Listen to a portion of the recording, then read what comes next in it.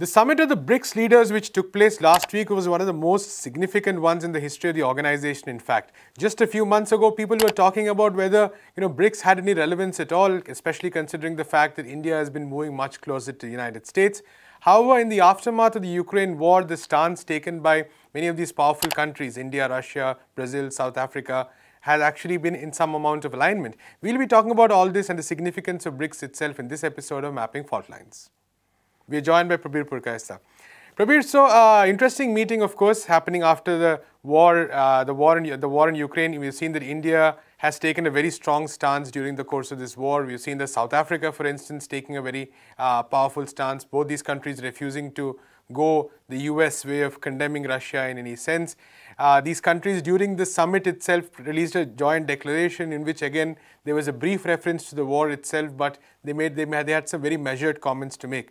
So this has led to a lot of discussion about what is the relevance of Brics in today's context. So do you want to maybe talk about that first? As we know from the beginning, while countries have voted in the United Nations against the war itself by saying that it was an invasion, but when it came to implementing the sanctions, they backed off. Of course, India abstained, and so did a couple of other countries. China, I think, opposed the declaration itself. But overall terms, most countries who even went with the United States on the question of in Russia being talked about as having invaded Ukraine, declared war and so on, did not impose sanctions. In fact, the sanctions were imposed only by a handful of countries. And really, if you leave out the small countries, it's some of the major powers in Western Europe and the United States, Canada, and Australia, what has been called as the white colonial and the settler colonial powers. So this was really the core of the sanctioning regimes. And in fact, the only others you can talk about are Eastern European recent allies of the NATO, which are very small and Japan. Size. Japan, if you remember, the colonial period was considered an honorary white country by South Africa, for instance, which had apartheid. And Japanese, therefore, were accepted as whites over there. So in that sense, it is an anomaly that it had pretensions of being a colonial power in the same model as the settler colonial powers in Southeast Asia, in East Asia. But nevertheless, it only qualifies as an honorary white. That's right. But yes, you are completely right. Japan is the only other entry in that club. But if you look at the rest of them, they said, okay, we may not be very happy about the war, but we're not going to sanction Russia and continue on this path of sanctions whoever the United States and the West disagrees with. And that as an instrument of foreign policy and also of economic policy now has become a problem for very many countries. See, Russia is not a small country. It is a large economic power. And therefore, if you cut off relations with it, as economic relations with it, as the West has been declaring or demanding, it means huge consequences for the world in general. And even those who have not sanctioned Russia are finding it difficult to trade with it because of the fact that the financial world is still controlled by the United States and its allies in Europe. The banking system functions largely through the SWIFT system, from which the Russian banks have been thrown out. And of course, a threat, if you use dollar or euro, then you come under their financial sanctions. All of this has made it much more difficult, except for big economies like India, who have tried to work out a bilateral relationship with Russia. As you know, India is importing large amounts of oil at the moment. Of course, India used to import large amounts of oil for Iran and Russia earlier. It had started importing much more from the United States only in recent years. So if we take all of that out, is there a space today, which is what we've been discussing, for an alternative financial structure and a trading structure? And here Brics becomes important. Brics is about 40% of the world's population, 25% of the GDP of the world, and I think about 16% to 17% of the world's trade. So economically, it has a power which is not insignificant. And particularly, if we talk about alternative ways of trading, and this is something which has come up in this big Brics summit, that are there alternative financial structures we can explore, and a collaborative financial structure. Though directly they haven't said anything, it does appear that they are exploring the possibility of trading in an alternative, using alternative mechanisms. And therefore, the Brics structure, the financial structure of the Brics, can it accommodate that? And that is a question that is still open. The second part of it is that if you look at what's happening today in different parts of the world, then Latin America has become, of course, much more important. The left has won in Colombia, and with possibly Brazil, Bolsonaro losing to Lula. If that happens, the military does not intervene. If that happens, then you have a powerful player of the original Brics, Brazil, coming back into its own. And if, for instance, other players in Latin America join them, then you get a sudden infusion of new blood, shall we say, into Brics again.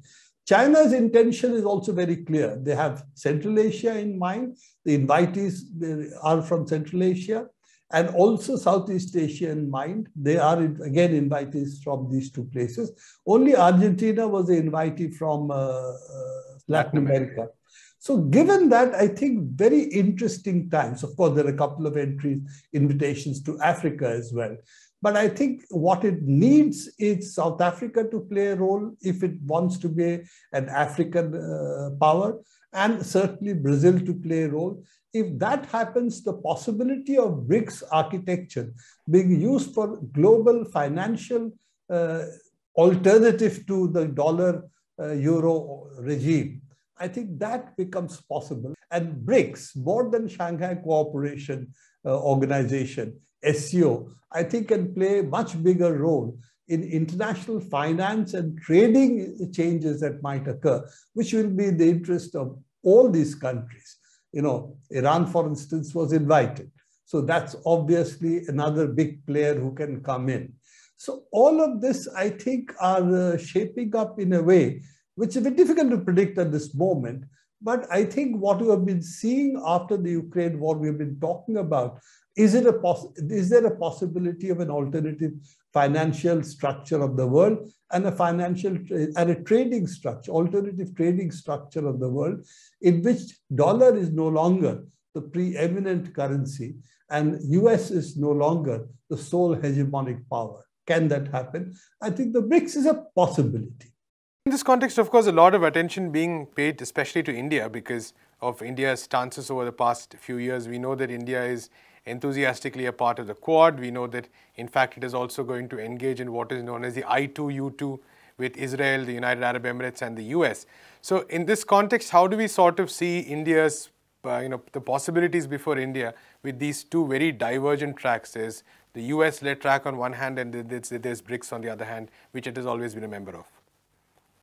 You know, the Indian state under this present government, the Modi government, does not see non-alignment as an anti-colonial exercise. It sees non-alignment the way the United States and others had played it, that's trying to play two sides of the street.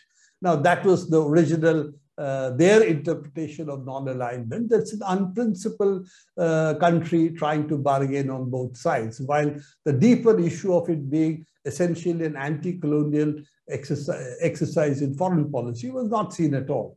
Now, the Indian government seems to be taking up the playing on two sides of the street as its foreign policy. It has at least the positive element of not aligning completely with the United States, which today is a weakening hegemon, financially, economically, brings much less to the world than other countries do. At least for the future, it's very clear that China is going to displace it quickly as the world's largest economic power, if not already so, in what is called the PPP terms. That is already it has a bigger GDP than the United States. But if we leave all of it out, India has at least done one thing. It has not put all its money into the Quad.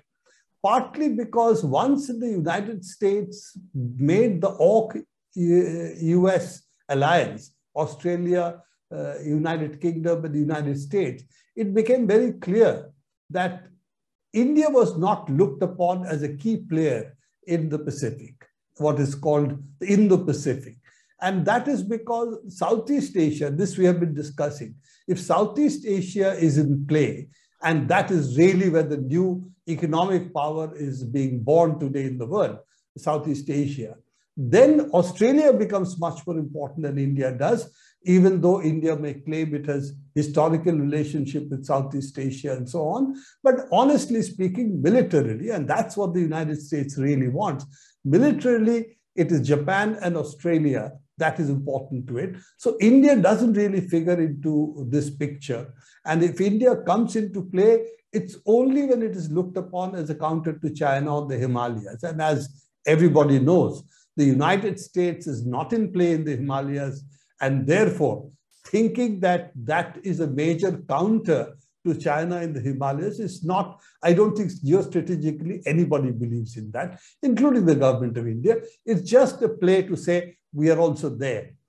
Given that, I think what India is beginning to realize that its economic interests do not lie in the United States anymore, or at least it doesn't lie in any major sense in the United States. It has to play an independent hand or play a hand in which it plays, and I really mean plays, with other emerging economies. And Southeast Asia would be a very important one. China is, of course, another important one. West Asia is an important one. Of course, Latin America is distant from us. So economically, trade terms, it's not so important. But Africa is much closer. So I think this sense, a larger historical geostrategic sense is beginning to dawn on the Indian side. And more importantly, if you look at the oil imports, for instance, you will see that it is the most of the imports have come to essentially Reliance's town on the Reliance's port, which means Ambani's or Reliance is the biggest importer of Russian crude. Right. It's also selling some of that refined crude, selling it as refined products to others. So given that, it is also the Indian big capital which realizes that putting all your eggs in the American basket is not a good idea. Look at the other big one, Adani, for instance. It's a big importer of coal. In fact, the largest importer of coal in India is trader of coal is actually Adani. So if we look at the larger geostrategic picture, the Indian bourgeoisie also realizes that putting all its financial eggs or economic eggs in the American basket is not a good idea. And it has other interests in the world. And I think that is also shaping India's larger geostrategic understanding, how to play with Russia, how to play with the United States. And don't forget, China, if not the biggest trade partner of India, is still very close to the United States as being the second biggest. And again, every year this position seems to change between China and the United States. So it is at least as big, almost as big, if not bigger than the United States. So given all of that, I think the Indian state has realized that going by its previous fascination for the United States is not a very good idea anymore. So we have to play with all. And Brics provides a safe platform at the moment, more than Shanghai Cooperation does, which is more Asian. And China's heft in that is certainly much larger than India's. And I think this is the reason that Brics has become important both for Asia, Latin America, as well as Africa. And this is, after all, 3/4 of the world, if not more. Thank you so much, Prabir. We'll be tracking similar issues in future episodes of Mapping Faultlines. Until then, keep watching NewsClick.